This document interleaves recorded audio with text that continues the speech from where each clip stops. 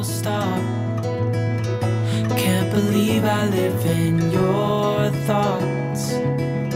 I think about you all the time, morning, evening, and midnight. Such a wonderful delight. 嗨，大家，我是 MiCHi SHOP， 我是 Nina。我们现在人来到北海道的小樽，看看后面的这个一片白，全部都是雪，超浪漫的。那我们这支影片呢，就是要快速的带大家来逛一下小樽商店街，再看一下小樽运河，带大家看一下小樽晚上是长怎样。冬天的小樽真的太美了，那我们就走吧。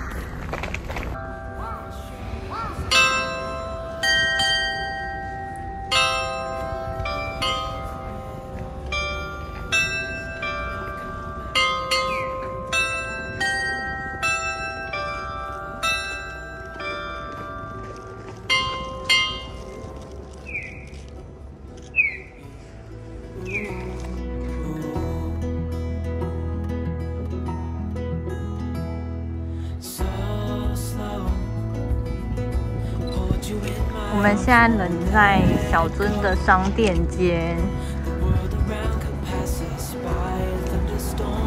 这边的商店都好美哦。街景太美了，连我都想要拍完很想。你要冲去马路那边拍？对啊，就是冲去中间拍。真的，看上面都是冰柱，这边有好多哨子馆哦。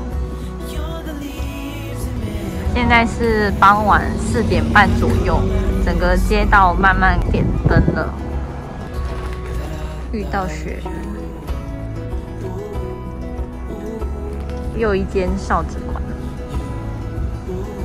这边有北果楼，我们去北果楼看一下。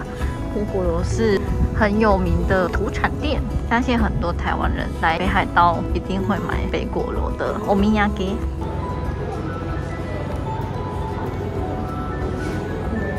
他们很有名的其中一个お土産就是这个开拓おかき，里面有非常多的口味，有10种口味。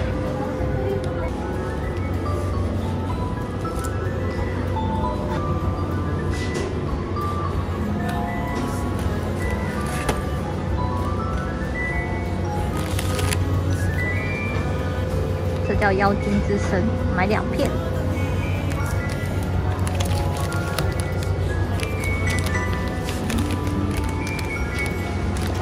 这个是南瓜口味，这个是西梅，买南瓜口味。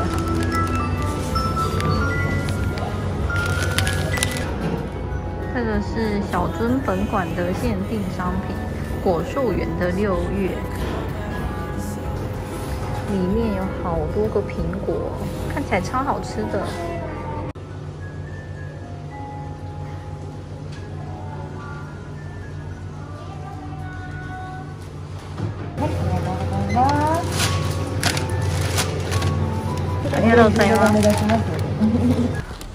接下来继续逛小樽商店街。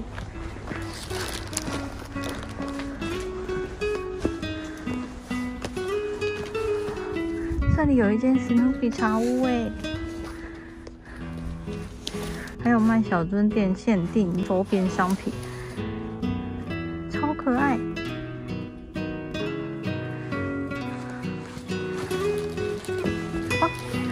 这里还有一尊超可爱的 SNOOPY， 这边的雪好高哦，都快要比人还要高了。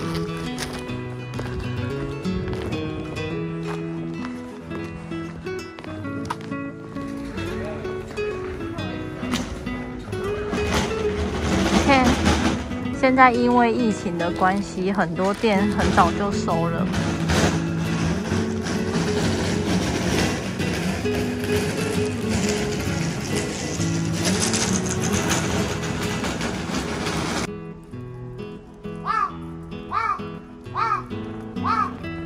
这里有一间小樽八音盒堂，但是那边也有一间。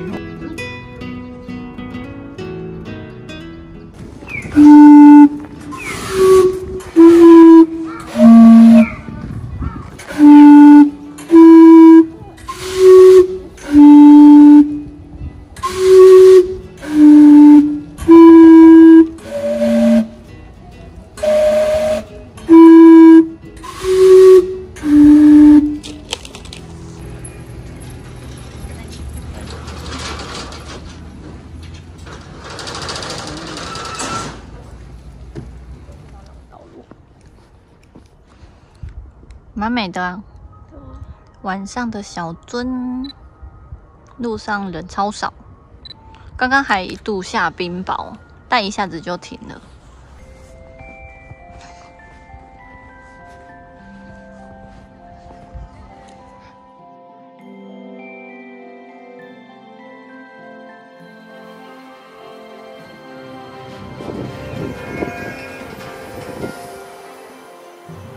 我们现在来到这边呢，叫做小樽余市雪物语。那这边呢，就是它冬季的一个点灯活动。那今年因为疫情的关系，规模比较小一点，不过呢，还是非常的漂亮。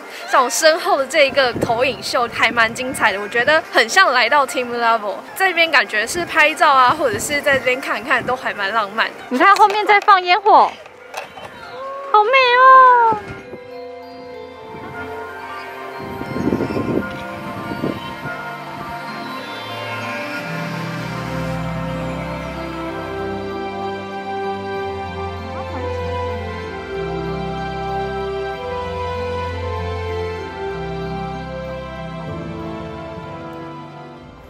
我们现在来到了小樽运河这边，后面这边晚上也很漂亮。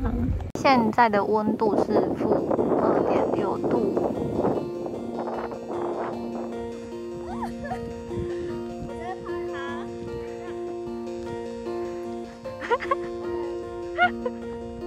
其实这2天雪下的有点大，像是今天因为札幌下了超级大雪，所以很多车就是没有办法进来。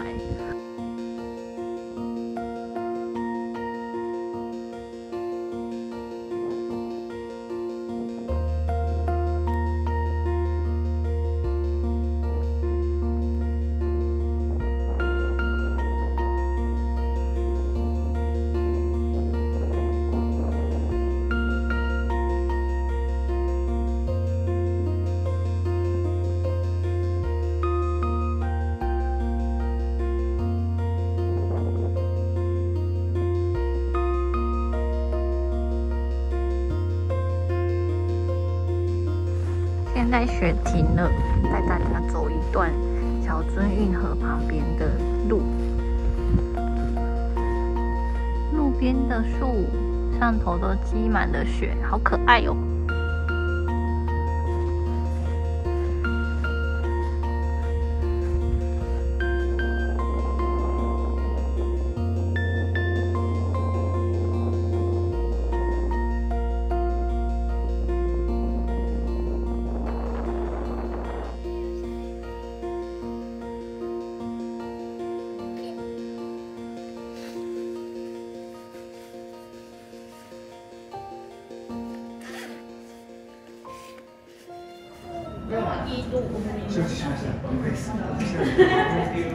我们现在进来了，今天晚上住的旅馆是金野的OMO5，上个月才刚揭幕。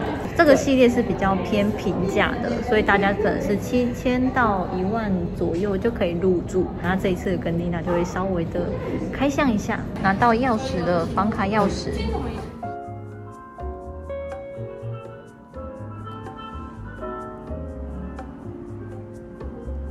我现在已经进来了今天要入住的房间了，然后简单带大家开箱一下OMO的房间。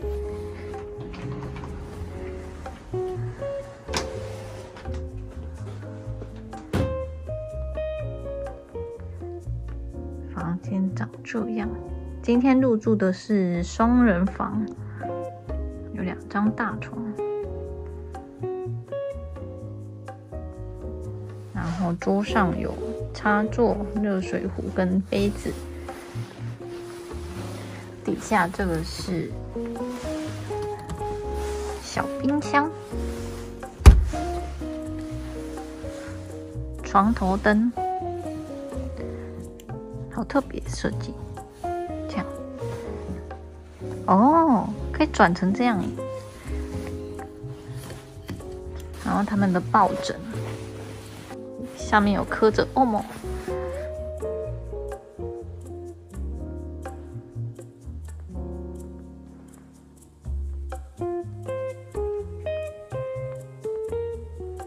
接下来带大家看浴室卫浴设备。